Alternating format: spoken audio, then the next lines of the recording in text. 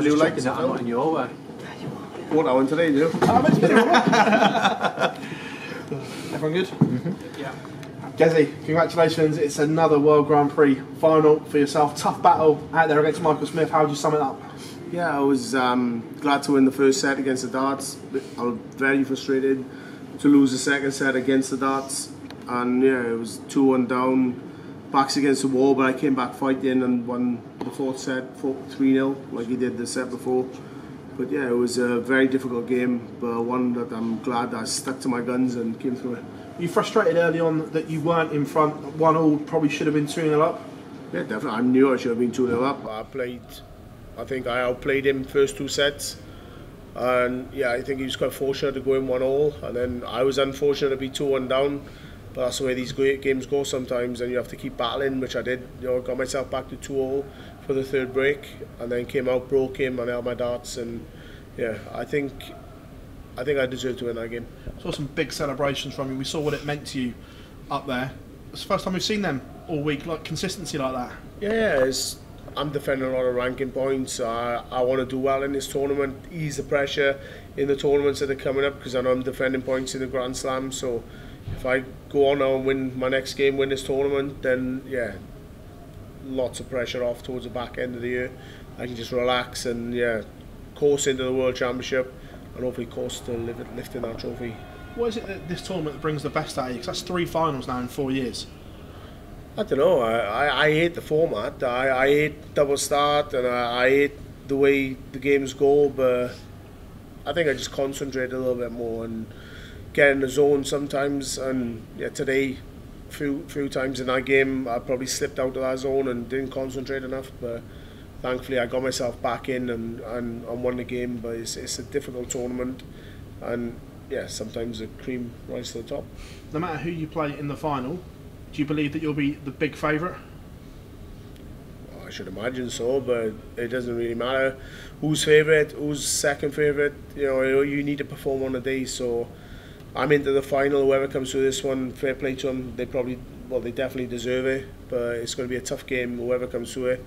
But hopefully I can put a little bit more pressure on them today than I did Michael Smith, because I slipped up early on and let him off the hook. But thankfully he didn't punish me. Gezi, many congratulations. See you tomorrow. Gezi, do you think that third set from Michael, where he was averaging 110, was the moment you really sparked into life after that?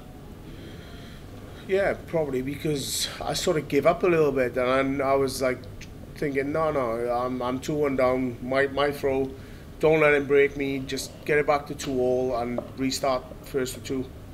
And that's what I did. I thought, you know, get off the stage 2-all, try and do the best I can in this next set, which I won 3-0, and yeah, after that then I just felt, yeah, after the first leg of the fifth set, I felt really comfortable and thought that Michael started missing doubles to start, started missing scoring in between, loose slip and wayward darts, and I thought, yeah, from there on in, after maybe second leg of the fifth set, that I had him under the cosh. How many more gears are there to come from you? Because you've not really seen the best of you yet, but you're in the finals. There's plenty more gears there. It's just whether I can bring them out. You know, is sometimes when it's double start, you sort of lose concentration and lose what's main part of the game, and that's to get your scoring boots on.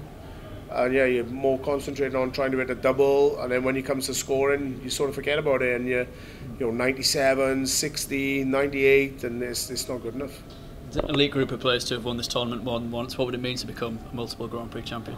Yeah, it mean the world to me. You know, I'm defending some points towards the back end of this year, so it mean the world to me to lift up another trophy and ease a bit of pressure going into the World Championship and into the Grand Slam as well. So yeah, it mean the world to me. Cheers, guys. Gezi, could it be a big moment in your season tomorrow? Get a win here and it sets you up really nicely for the end of the year. Yeah, it'll probably be a good confidence boost, even though I haven't played particularly well.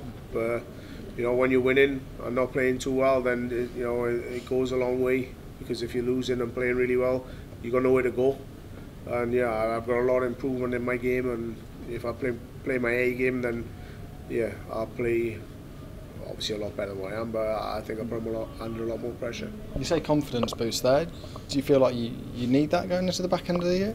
Yeah, definitely. I'm not playing particularly well. I'm letting people off in legs. I'm playing amazing one leg, rubbish the next leg. Yeah, and it's just a little bit frustrating, but I'm still winning matches, getting to quarters, semis, finals, winning tournaments. So when I bring my A game, they can look out. Cheers, Guys, congratulations. It was a real tough match.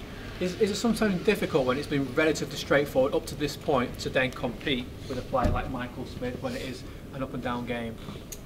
Yeah, but that was down to myself. I was playing really well, missing loads of doubles to finish off legs and finish off sets. I should have been 2-0 up.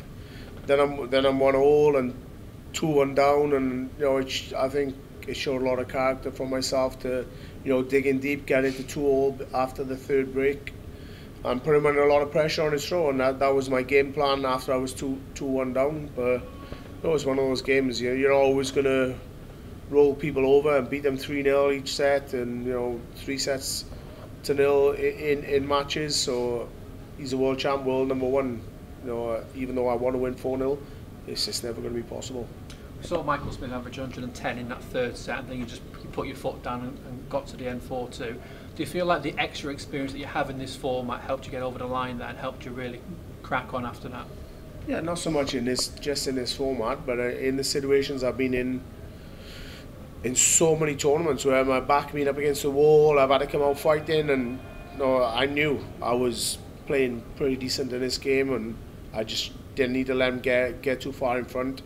So to give up a little bit in that set, feeling sorry for myself a little bit, and then to get it back to 2-all, 3-0 myself, and then go on and win the match. I'm proud of myself.